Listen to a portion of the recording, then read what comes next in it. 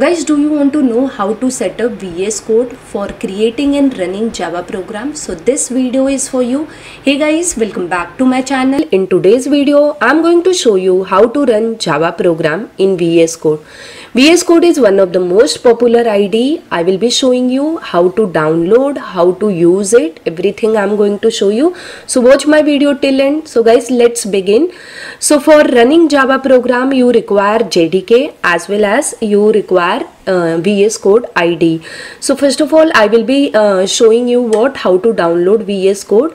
So now guys, for that, what I'm doing, I'm just starting my command prompt and I'm showing you that I'm not having any Java install on my PC. So you can see I have just typed Java --version and it is showing me Java is not recognized. So guys, I don't have Java install on my PC. Now let me go to browser and let me show you how to install Java. So you can open any of your favorite browser and just type JDK download. And guys, here you can see the official website oracle.com. You have to click on Java download link. And guys, now here different operating system it is showing. So you have to click on Windows because I'm using Windows. So if you have any other operating system, you can just change that. So just select this Windows tab and just scroll down, and here we have different products available. I'm going to take x64 MSI installer and will click on this link. So guys, you can see my download has been started. It will not take time. You can see it's done. So now to start setup, I need to click on this MSI, and here I'm going to click on next button. Guys, this is the installation location for Java. Just click on next button. So Java is successfully installed. Done guys. Click on this close button. So we have one prerequisite Java. Now we will be installing VS Code. Okay. So we have to set the path also. Now let me show you how to add a path to environmental variable.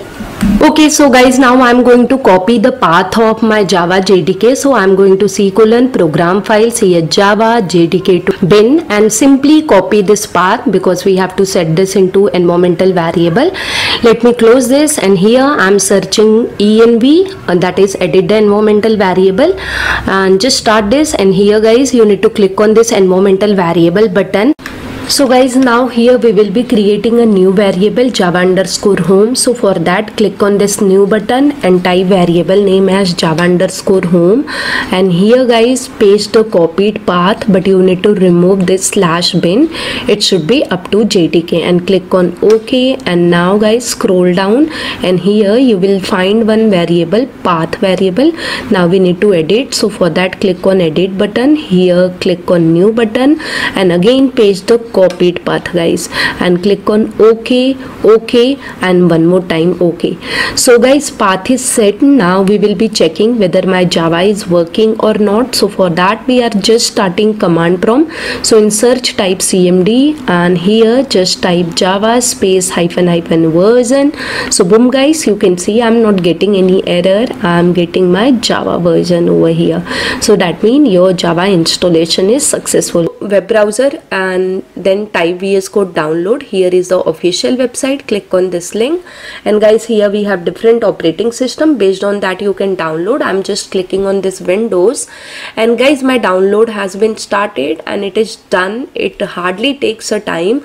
So now let's click on this exe. Here I'm going to click on I accept the agreement, and then I'm going to click on this next button. Going to add my VS Code in my menu, start menu. So that is okay. I'm going to click on next button. If you don't want, you can check mark that. And this is if you want to create shortcut on desktop, you can check. And the next option is that when you right click and if you want open with VS Code, you can check mark on this. So I'm doing that, and next button. And guys, here we need to click on install button. So installation will be started. And guys, here the installation has been started. We will wait. Okay guys, my installation is done. Now it's showing me this screen. So I'm just want to launch this VS Code. So I will check this and I will click on finish button. So guys, my VS Code is started, and this is a welcome screen for VS Code. Here it's showing different themes available. Whatever themes you want to select, you can select. Let me select dark theme. Okay, so you can select any one of them, no problem. Let me close this welcome page. I don't need this welcome page. And now guys, now the important step we are going to follow, that is what? Extension. So for running Java program you required few extension. Okay, in VS Code if you want to run anything, any program, you need to download extension. So just go to this extension tab, and guys here you have to search for two extension. Okay, the first extension is Java. Just type Java, it will show you various options. Select this option, extension pack for Java. So this is going to install 6 extensions. Since it is a pack, it is going to install 6 extension. So here are the 6 extension. It will install what? Test runner, Maven, project manager, language support for Java, debugger, all the 6 packs it will install. So you can see I'm clicking on this install button and my installation has been started. It is showing me installing. Since it will install 6 packs, so it will take a while, so we will wait for it. Okay guys, so installation for Java package done. Here my Java development is ready. Now I will suggest you to install one more extension, that is Code Runner. Okay, so let me close this, and you can see here it has installed all this for my Java, right? Language support, project, so total 6 has been installed. So now let's install another extension. So here type Code Runner. Code Runner is one of the popular extension, so it can be used for any programming language. So Code Runner, you have to install this one. Okay, .run. Okay, so this is the Code Runner. Just click on install button. So done, installation of Code Runner is done. So guys, now let me show you how to create project. So go to file menu and click on open folder over here, and you can browse your folder wherever you want to save your program. So I'm just taking my CS corner folder and I'm just clicking on this select folder. So just click on this select folder. Now guys, here it's showing me, do you trust the author of this folder? Yes, I trust. Just click on this button and you can see under my explorer it's showing me my folder CS corner, right? So now you can create your file inside this. Just click on this new file button and give your file name, Java file name. So guys, here you need to provide a Java file name. So I'm giving Java file name as hello demo.java and hit enter guys, and you can see your Java file got created over here. Right now we will be writing code. So let's start with a class. So here I'm writing class hello demo, curly bracket is generated. Now next I will write PSVM and then select this, and you can see guys, public static void main, which is nothing but entry point for Java program, is generated. Now I want to print simple statement, so I'm typing s out, and again you can see system.out.println is generated. In this I'm just going to print a simple message. So guys, my code is done, my program is ready now. So I will run this program. So to run this program, and I'm going to select run code, and boom guys, I'm getting my output. Okay, so this is done. I got my output. Now one more point I would like to show you, because if you are doing Java program, definitely you may require user input. So you can see the output is coming under this output tab, right? But we want output should come in terminal tab, because for accepting user input, terminal is required. So now simply I'm just modifying my program and I'm creating one object of scanner so that I can accept input from user, and then I'm asking user that enter some value, and whatever value user is entering, I'm just storing that into a variable, and then guys I'm just trying to print that value. Okay, this is my simple Java code, and now what I'll do, I'll run this program.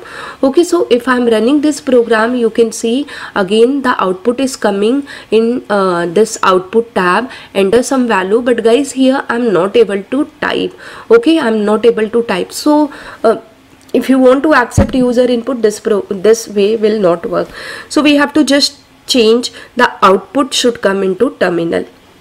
So we have to do some settings. So guys, you can go to this setting tab, which is given at the bottom left, or you can go to file menu and you can select preferences option and settings, and there guys you need to just search one option, run in terminal, and here guys you can see this checkbox, run in terminal. Just select it.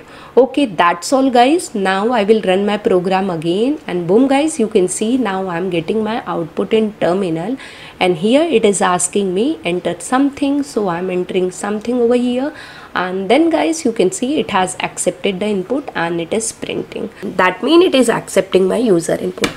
So guys, I have shown you everything like installation to how to accept user input in Java. I hope guys by following my video you are able to successfully run your Java program in VS Code.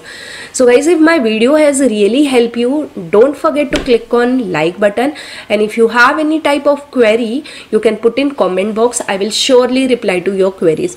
And guys, I'm sharing lots of PDF and notes freely on my Telegram channel. The link of my all social media I have given in description box. You can follow me there also. And guys, if you are new to my channel, please subscribe to my channel and don't forget to press bell icon to receive more videos from my channel. Thank you guys for watching my video till end. I'll see you in my next video. Till that, bye bye and take care.